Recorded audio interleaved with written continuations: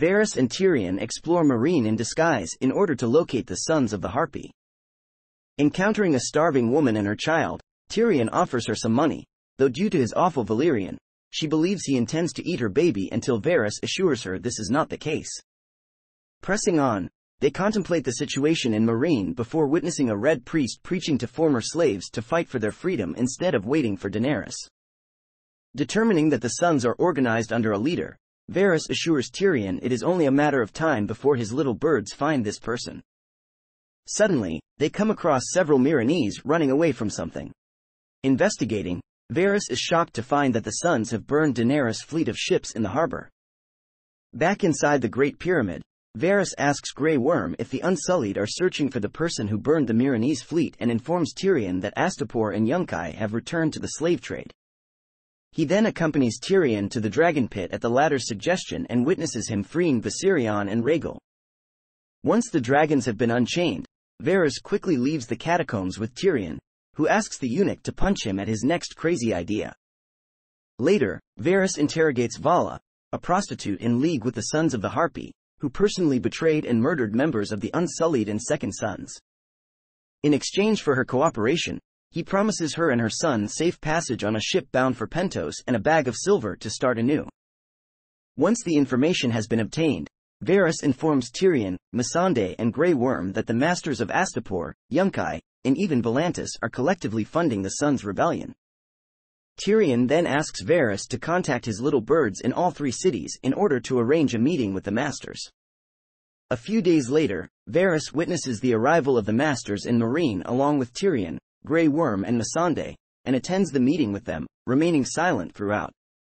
The pact is successful, and 2 weeks later, Varys informs Tyrion that Meereen has begun to stabilize, though Tyrion reminds him they must mention Daenerys' involvement in their success, and suggests asking someone who can't be easily bribed or manipulated.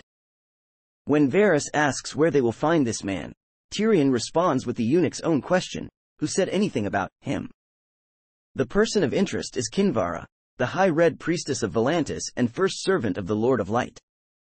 To Tyrion's surprise, she readily agrees to help Daenerys and her allies, fully convinced that Daenerys is the prince that was promised. Varys is skeptical, however, and points out that the same promise was made to Stannis Baratheon, who was eventually defeated and killed. Kinvara simply admits that people make mistakes and quickly silences Varys with the knowledge of his castration. Despite Varys's distrust, Kinvara agrees to spread the word about Daenerys and assures the eunuch he has nothing to fear from her. Several weeks after Tyrion's agreement with the masters, Varys and Tyrion walk through a repopulated Meereen. Despite Varys's continued distrust of the Red Priests, they have been able to draw both former masters and freedmen back into the fold by preaching that Daenerys is the chosen one of their prophecies. With the situation in Meereen under control, Varys decides to return to Westeros where he will seek out allies who would support Daenerys when she returns to claim the Iron Throne. Tyrion accompanies his friend to the docks where they part, although the spymaster still warns him about the Red Priests whom he decries as fanatics.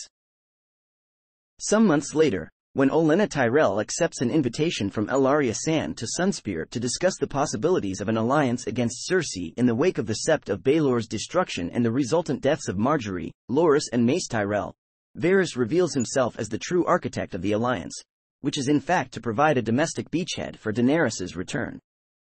When Daenerys finally sets sail for Westeros, she has the combined might of Dorne, the Reach and most of the Iron Fleet, along with her Unsullied, Dothraki, and dragons.